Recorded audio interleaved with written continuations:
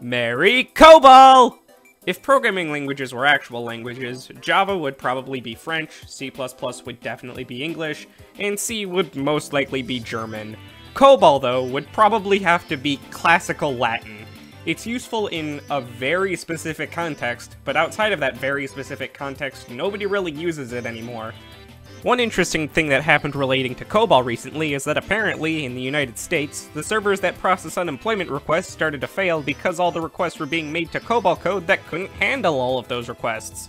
So COBOL programmers, which are about as rare as sea turtles these days, were urgently in demand.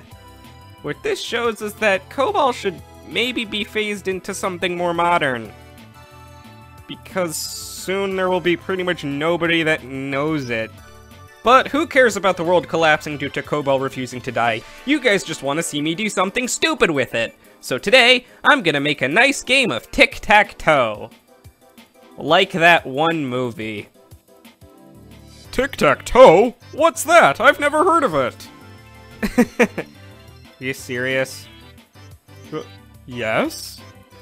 Okay then. Tic-Tac-Toe is a board game that is played on a 3x3 grid of cells. One player plays as X, and one player plays as O. They alternate placing their pieces until someone gets 3 in a row of their symbol, or the board fills up. The first player that makes 3 in a row wins. So, while Tic-Tac-Toe might be writable using a text-based interface where you type the X and Y coordinate of your cell, I thought it would be more user-friendly, especially for users like our friend C-Tail over here, if the game had a nice point-and-click interface. Now, you may be asking, if COBOL was made before computer graphics were even a thing, how would you make a graphical user interface with it? And the answer to that is Visual COBOL for Visual Studio. Because I guess Visual Basic wasn't absurd enough. Now, before the video proceeds, from this point on, COBOL code will be displayed on screen. If you have a condition that makes it physically painful to look at verbose code, proceed at your own risk. So, in the working storage section of the program, we create a 3x3 table of buttons to represent the playfield. Yes, it's called a table. We also create a turn string that holds the current player taking their turn, represented as either an X or an O. Finally, we have a label used to display the current player's turn. When the game loads, a perform loop is used to generate all of the buttons. Their size, position, default text, and method that happens when clicked are all set in this loop before the button is added to the form. Also, the turn string is set to X because X goes first. Wait a second, those initial values are 1 and it is performing until 4. Does COBOL start indexing at 1 instead of 0? Yes! Grr, you're dead to me, COBOL. Even though COBOL's been a dying language since the 1980s and it has just refused to die. So anyway, at this point, we now have an empty playing field. Clicking a button calls a blank method, so now it's time to give that method a body. A visual COBOL method that corresponds to an event contains 2 parameters, the object that the event corresponds to, and the event itself. And those 2 parameters are specified like this. What, are you unable to tell where the parameters start and end? Well, let me just highlight them! Yeah, that's right, not only do the method headers take up 2 lines for some reason, but unless you're paying really close attention, the parameters kinda just blur together unless you read it really carefully. And yes, this is how it was set up by default. I don't know why. Now you may have noticed that the sender was sent as type object, but in order to change the text of the button, the sender needs to be of type button. So we need to do a cast. To cast it, you just say sender as type button, but since that would get annoyingly redundant really quickly, it's worth it just to create another variable and store the cast into it.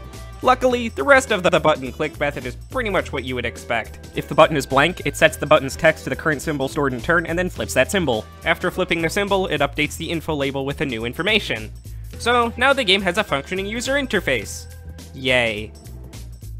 What are you talking about, idiot? The interface doesn't work! When a player wins, nothing happens! Fix it! Well, that's because the check winner function, invoked after every button click, is blank. So now it must be implemented.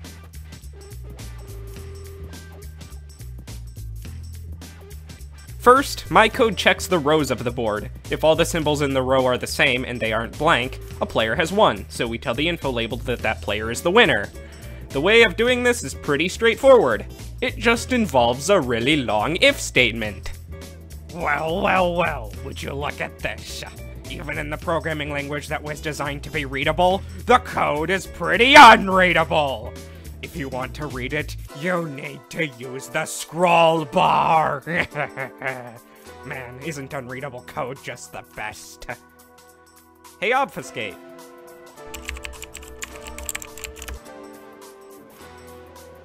Stupid turtle mortal!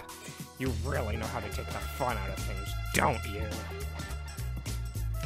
So yeah, it's kinda just hard-coded in like that. I know, it sucks, but it's fine for a simple project like this. If we have a winner, the setWinner function is invoked on the coordinates of x, 1. The columns are just an index-flipped version of the rows. Not much to comment on there. And then there's the diags. We don't talk about the diags. So anyway, that's all the checks to see if a player has won. Now we just need to implement the setWinner function.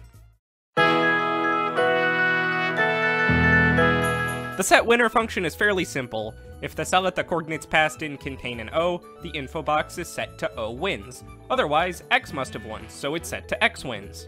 So now the game is playable.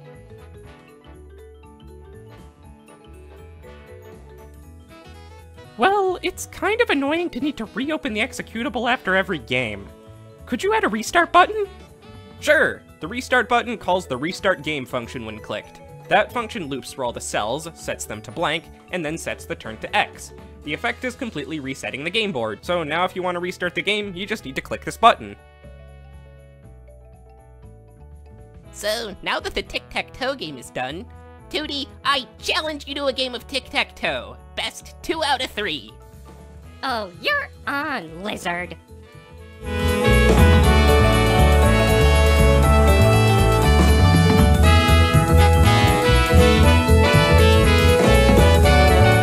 A draw. Great.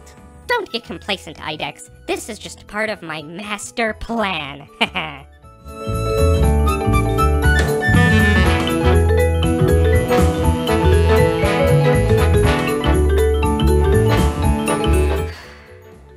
Another draw. Well, I'm gonna win this time.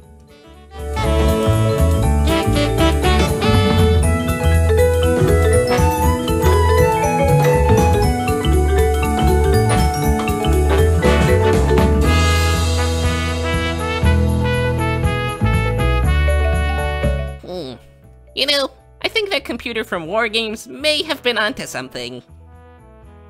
Strange game. The only winning move is not to play. And now that you mention that, for whatever reason, I'm really hungry for Burger King right now. You know what? Me too. Man, it sure is a good thing reptiles can't catch the coronavirus. I'll race you there. Anyway, thanks for watching, and have a merry COBOL. Have a holly jolly COBOL, it's the best time of the year. I don't know if there'll be snow, but have a cup of cheer. Have a holly jolly COBOL, and if you walk down the street, you should know that all the code is COBOL going beep beep. Oh ho, the COBOL code, verbose as it can be. It's on a big mainframe, making sure the planet doesn't collapse. Have a holly jolly COBOL, and in case you didn't hear, oh by golly, have a holly jolly COBOL this year, yay!